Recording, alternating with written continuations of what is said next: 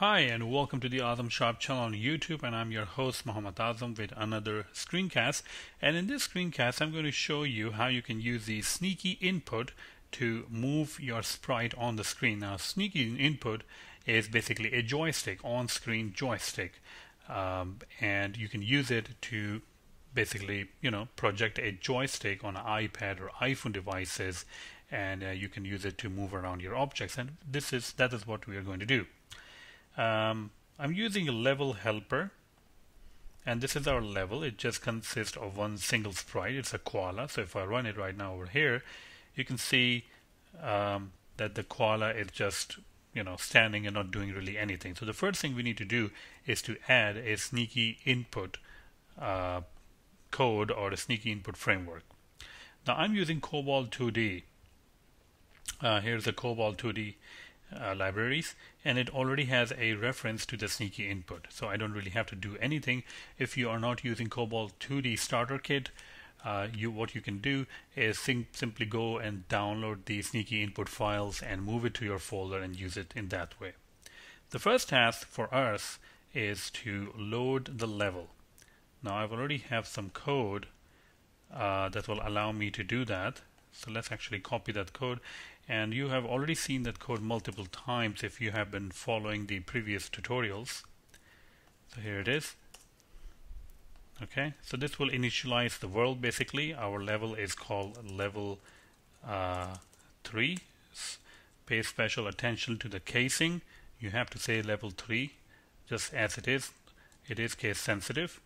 So let me run it again, and now this time you should see that the level is loaded. And here we go. Let me minimize the screen so that you can see. So here's the level. It's on iPad, and you can see the koala over here. But you don't really see a joystick displayed, right? So that is the first thing that we need to do. I've already created a couple of controls which is this sneaky input joystick, which will allow us to basically move the character up, down, left, right, and diagonal positions. And I've already referenced to the sneaky input joystick, sneaky button, and sneaky joystick, and all that.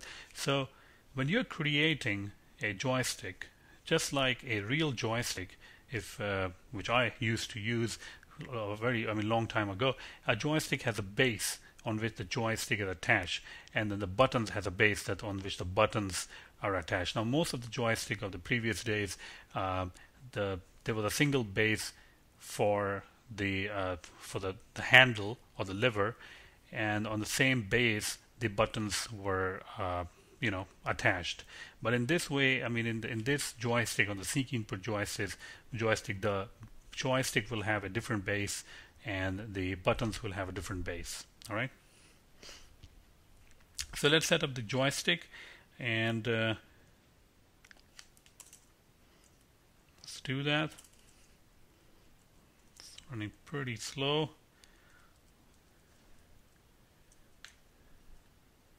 And here is the code. I'm just going to drag and drop the joystick code so that you can see what's going on. And let's go ahead and explain this. First of all, we are going to create a base for the joystick on which the joystick will be plugged into.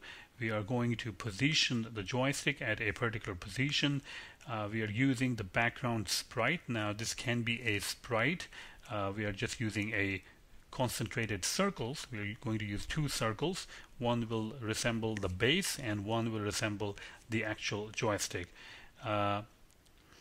And this is basically we're initializing the joystick. Okay, and finally we get the joystick into our own variable and add the joystick on the screen. So let's go ahead and call this function and see what actually happens. This will be setup joystick, and we're going to call it like this. Well, it is running extremely slow, so let me run it again and see if the joystick is actually being displayed on the screen.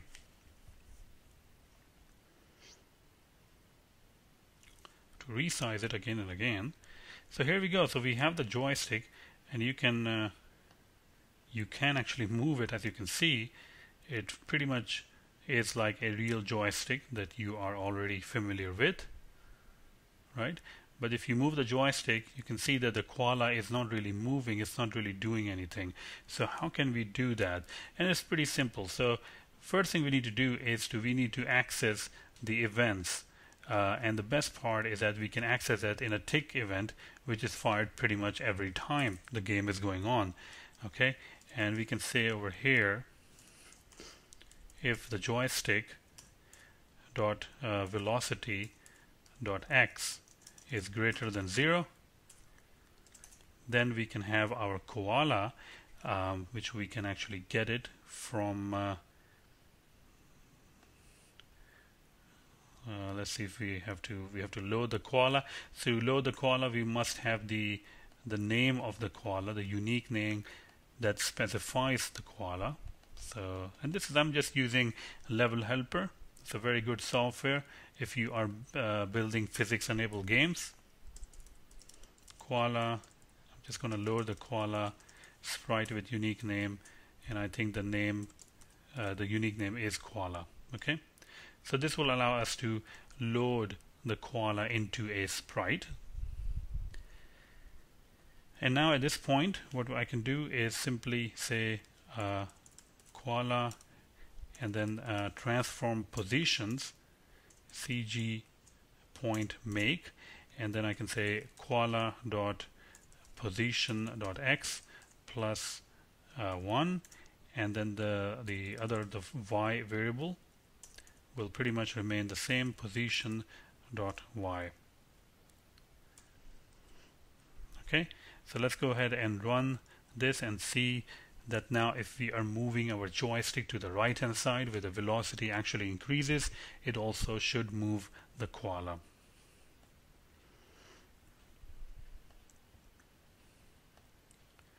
And here we go, and you can see that as I move my joystick on the right hand side, we can see that the koala is moving, and if it is moving on the left hand side, you can see that the koala is actually not moving. Cool, right?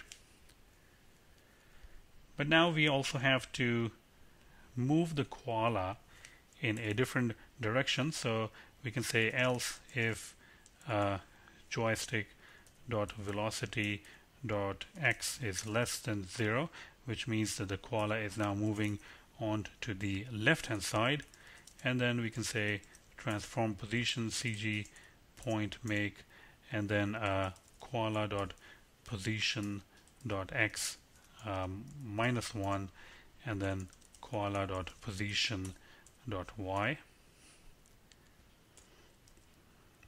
Okay, so let's run it again, and now when we move our joystick to the left hand side, you will see that the koala is actually moving on to the left hand side.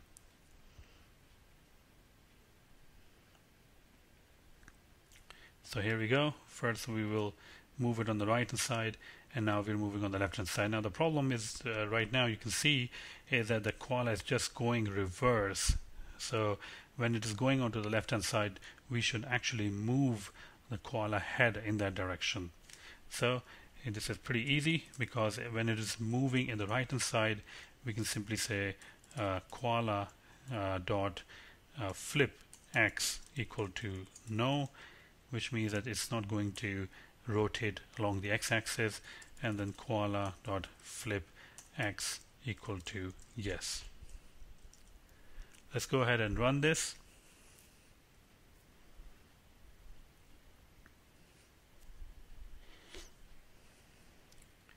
Let me resize. I have to resize again and again. So here we go. So we are moving, and you can see that now it changes its face to the left and right. It's pretty simple, right? It's moving its face from left to right, the direction basically where you're actually moving. If you do like this, the koala is going to go crazy. But even now the koala is actually moving. It's not really walking, it's kind of sliding through, right? And we will fix that in the next tutorial, in which I will show you that how you can perform animation on the koala using the joystick and with the help of the level helper and sprite helper tools that are available for you in the Mac App Store. So stay tuned for the next part of the tutorial. Thank you very much.